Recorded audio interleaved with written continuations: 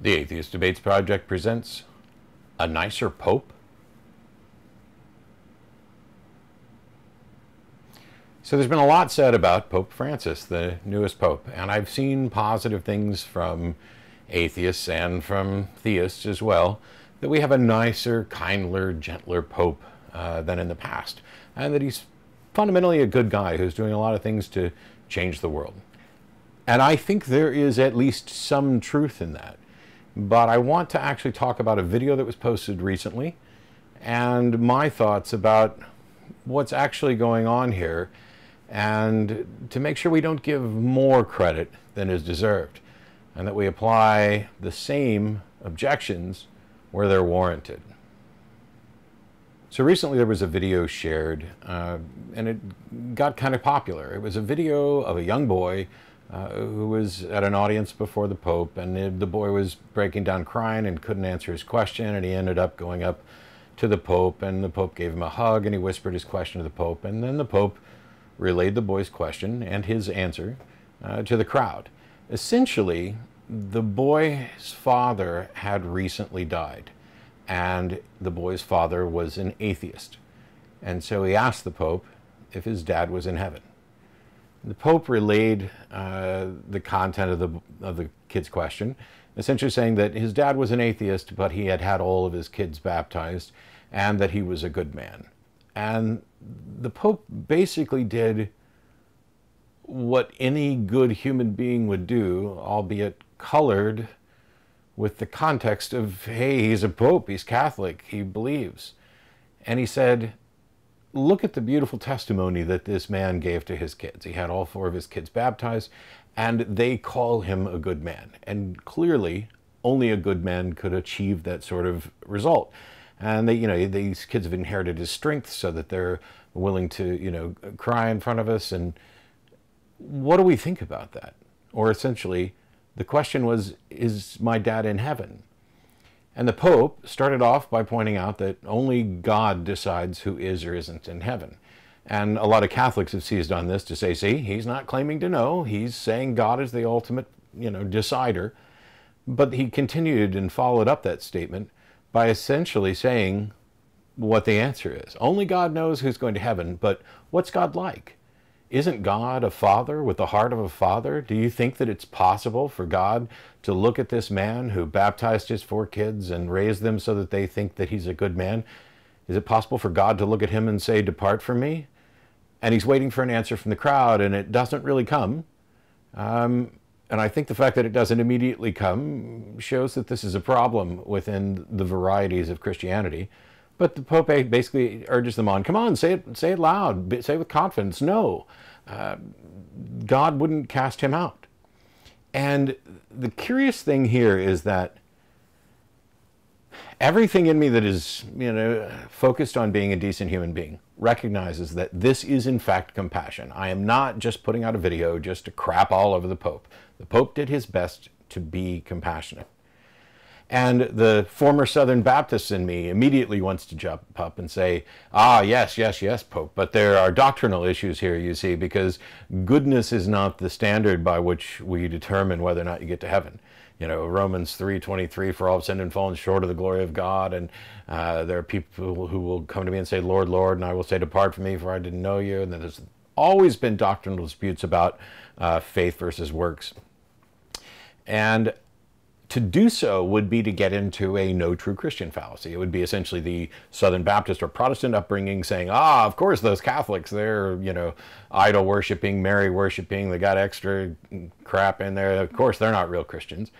And I think that it would be fair, based on my background, to point out those things. But I don't get to do that anymore. I have no reason to think that Baptists are any more right about their interpretation than Catholics are. I think that some things are more clearly biblical than others, and this is why it's very difficult to find fault with Westboro Baptist Church's biblical foundations, even if you object all day long to what terrible people they are. And so on the one hand, you've got a Pope that seems to be much better by being a little fuzzier with the doctrine. This isn't the first time, though, that the Pope has said things that were viewed as rather positive about atheists and by atheists. In 2013, I think it was, the Pope said that God has redeemed all of us all of us with the blood of Christ, all of us, not just Catholics, everyone, even the atheists, everyone.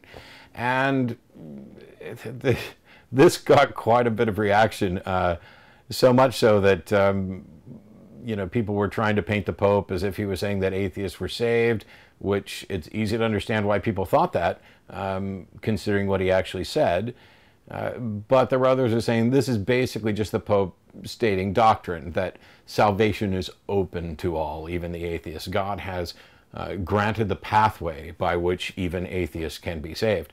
And Father Thomas Rosica basically issued an explanatory note, a correction, an addendum to the Pope, so that non-Catholics who know the Catholic Church but don't convert cannot be saved, and only those who sincerely seek God can attain eternal salvation. At one point, the Pope wrote, "You ask if the God of Christians forgives those who do not believe and who do not seek faith. Given the premise, and that this is fundamental, that the mercy of God is limitless for those who turn to him with a sincere and contrite heart, the issue for the unbeliever lies in obeying his or her conscience." Trying to have it both ways is what he's doing. Essentially, when answering this question about whether or not non-believers are going to go to heaven, he sets up this thing where God equals goodness and truth, and anyone who sincerely follows their conscience towards goodness and truth is therefore following their conscience towards God, and they will be saved. It really does get to a good people will go to heaven, a rather simplistic thing. He adds a little complexity to it, and the corrections that come after that are a little concerning, because at least within Catholicism, there's been a traditional view of papal infallibility, that whatever the Pope says is true. Pope is God's messenger on earth. And when he's corrected by cardinals and bishops, that's a bit problematic. He's also said nice things like, if you're going to be a hypocritical Christian, it would be better for you to be an atheist. And people take that and view it as, oh, well, obviously it would be better for you to be a good atheist than it would be for you to be a bad Christian. But without delving off into kind of Mormon notions that are very similar, the key thing here is that what he's not saying is that it is good to be a good atheist.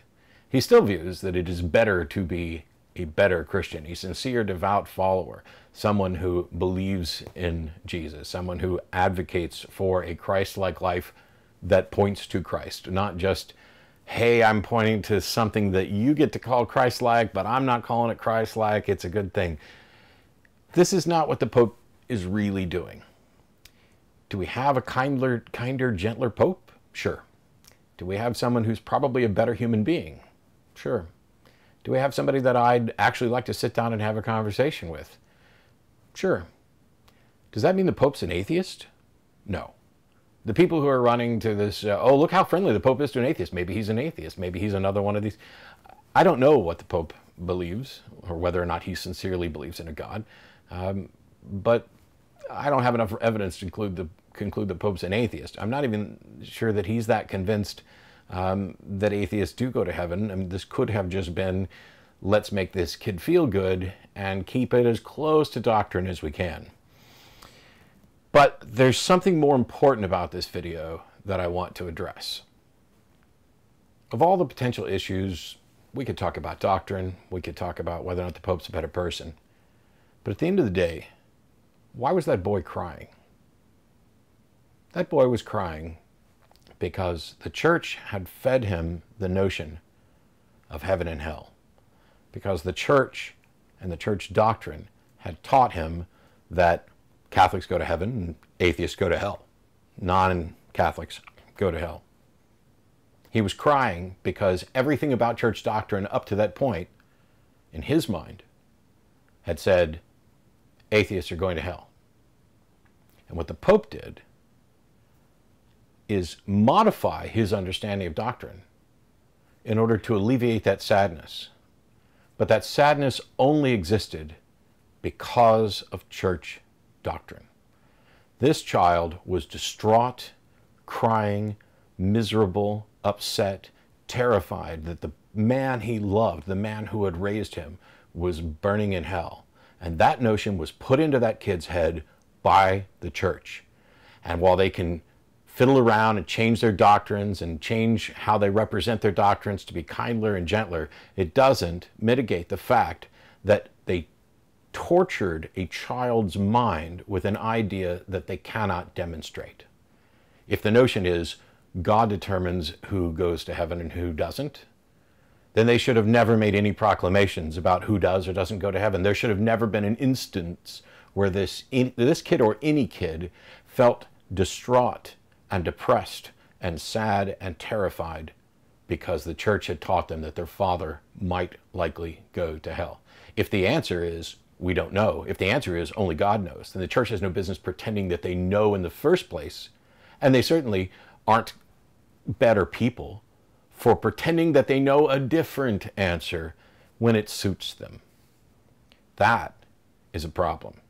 And while the Pope is, certainly doing something generally kind, he's still pretending to have information that he doesn't have. Even if his model is true, I don't think there's a God, but even if there is a God, if the Pope's model is that only God knows, then that should be the answer. We should be seeing them get up every Sunday and saying, we don't really know that much, but God knows.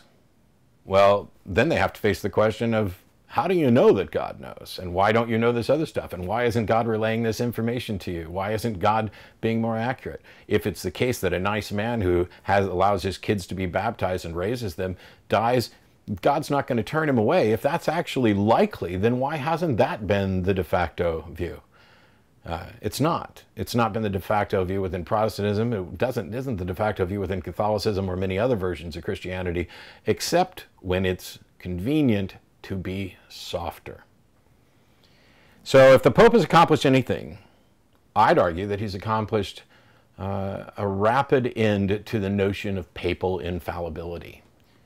That by saying these things that require explanation and correction, by challenging traditional views of doctrine to potentially soften them, he is eliminating the idea that the Pope is infallible. Every time somebody offers a correction or an explanation, the notion that the Pope is infallible goes away. And what that does is it allows people to pay less attention to what the Pope says and what the church says, to not view a church as an authority. And that has to be a good thing.